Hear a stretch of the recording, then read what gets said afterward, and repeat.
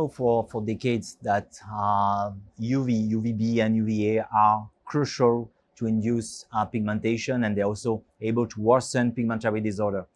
What is being demonstrated since the past few years is the key role of the visible light in inducing pigmentation and also worsening some pigmentary disorder. And what has been clearly demonstrated is that it's only the part of the high energy visible light, the blue and the violet light, that are responsible for this hyperpigmentation and also worsening of pigmentary disorder such as melasma, post-inflammatory hyperpigmentation, or actinic lentigo. So there are now very strong evidences demonstrating the impact of visible light. We know also what are the mechanisms involved. In fact, it's quite interesting because we demonstrated that on the surface of melanocyte, there are sensors, the same that we have in the eyes, called opsin-3, that will directly sense the blue light. And then it will activate some downstream pathways and at the end increase the production of melanocytic enzymes such as tyrosinase, TRP1, or DCT. And what is also very interesting, because it was demonstrated that blue light is inducing pigmentation, but it's a very long-lasting pigmentation as compared to UVB or UVA-induced pigmentation. And we also demonstrated that after being stimulated by visible light, the melanocytes will complex tyrosinase. And when tyrosinase is complexed, it stabilizes its activity, explaining why we have such a prolonged hyperpigmentation after being exposed to visible light.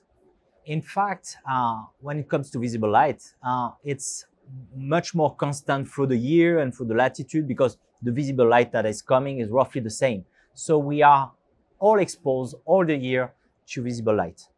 So it's very important to keep this in mind, because we can worsen for example, melasma or other pigmentary disorder every time in the year. But what has been also demonstrated is that it's not only visible light. For example, there is a strong synergy between long-wave UVA and visible light. And unfortunately, and it's very important in our clinical practice, unfortunately, when physicians are advising some sunscreen, or when patients are taking their sunscreen, they are mostly looking at the SPF, which is the UVB protection. And in fact, they don't look at the UVA and visible light protection. And when it comes to pigmentation, those wavelengths are critical and are working together. So it's mandatory to, when you choose a sunscreen for melasma, for example, is to have for sure a good SPF, a good UVB protection, but a good PPD or good UVA protection, and also protection against visible light. Now there is no doubt that visible light is playing a key role. The main problem in clinical practice is how to choose the sunscreen, because many sunscreens are claiming to protect against blue light. And unfortunately, so far there is no clear sun factor that is dedicated for visible light. So it's very difficult for physicians, but also for patients to choose. What is clear is that we need to have a tinted product, because in fact it's easy to understand. You have to block the wavelengths, and so they don't reach the opsin-3 receptor. So it's tinted product. And on top of this, you have to also have a very good UVA protection. So you have to seek for products with the highest UVA protection factor as possible. So good UVB, SPF, but it's easy to see. A very high level of UVA protection, especially in a long wave UVA, and on top of that, tinted products that are able to block the visible light. So, and that's also the main point of improvement, because we have now some tinted products, but most of them are adapted for intermediate skin. If you have very fair skin or very dark skin, most of the time it's an issue.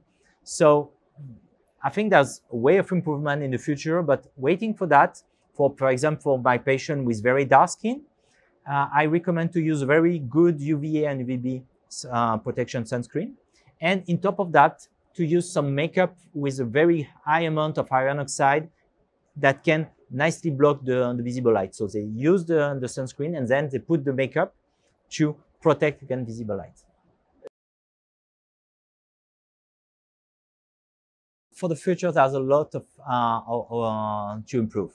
As I was mentioning, the cosmeticity and especially for the tinted product adapt for any type of skin types. That's mandatory.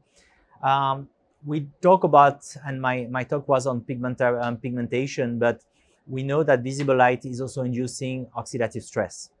And so it's not yet demonstrated as well as it is for pigmentary disorder, but there is strong evidence suggesting that visible light is also participating to the aging process. So, for example, for when it comes to prevent skin aging, I would recommend to use a very high UVA protection and either a tinted product, but in this case, we can use antioxidant within the sunscreen, so a very potent UVA protection with antioxidants within the sunscreen. That could be a very nice and very powerful sunscreen to prevent skin aging.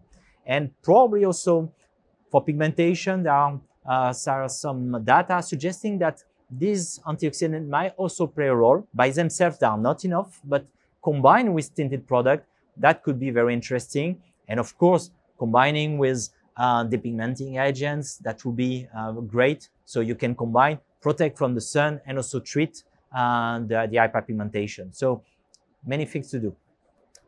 If I would like to summarize, I would say no doubt now that, that visible light, high energy visible light, blue and violet light, is playing a key role in pigmentation. This is not only visible light, you have to think about UVB, but also and mainly long wave UVA. And in daily practice, for all darker skin types or any type of skin type, but with a pigmentary disorder, you have to advise a sunscreen combining a good protection against UVB, but also mainly UVA and visible light. And so far, you have to use tinted product for protecting your patient.